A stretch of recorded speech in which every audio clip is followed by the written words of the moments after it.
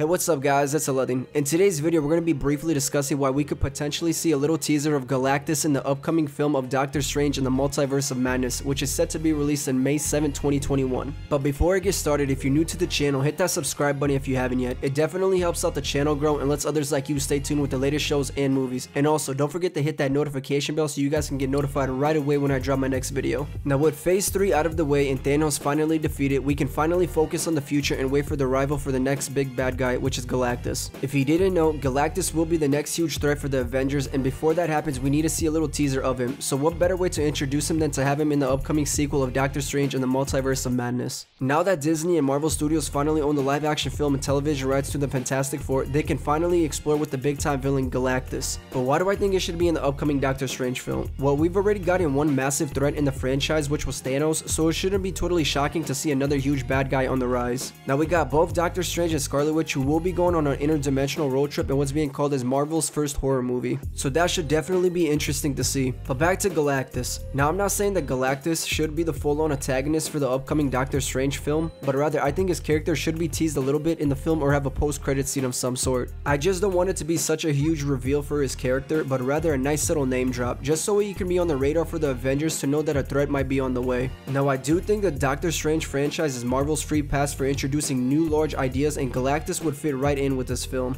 Having a little teaser, of course, or a post-credit name drop, something in that area would be beneficial. Galactus is a huge character and he deserves to be introduced in a way that will definitely surprise fans as well as shock them. I do think that a small tease drop for his character would be suitable for the upcoming Doctor Strange sequel, and it wouldn't really disrupt the main story for the Multiverse of Madness. I just don't see any other way of really introducing him unless you want to name drop him in Thor: Love and Thunder, which would be very cool, but yet it wouldn't quite make sense because the two names just wouldn't have any sort of correlation with one another, which is why I think it's better if they name drop him in Multiverse of Madness. But tell me, how do you guys feel about Galactus being name dropped in the Multiverse of Madness? Do you guys think it's a good idea or a bad idea? But what film would you rather see as name dropped? Leave all your comments in the comments section and let me know what you guys thought about today's video. I just want to say thank you all for watching, and if you haven't already, hit that like button if you enjoyed today's video, and don't forget to subscribe if you haven't by now. Also, hit that notification bell so you guys can get notified right away when I drop my next video. If you don't mind, share the video if you thought it was good and want others to see it. Thank you all once more, and I'll see you guys in the next video. See ya.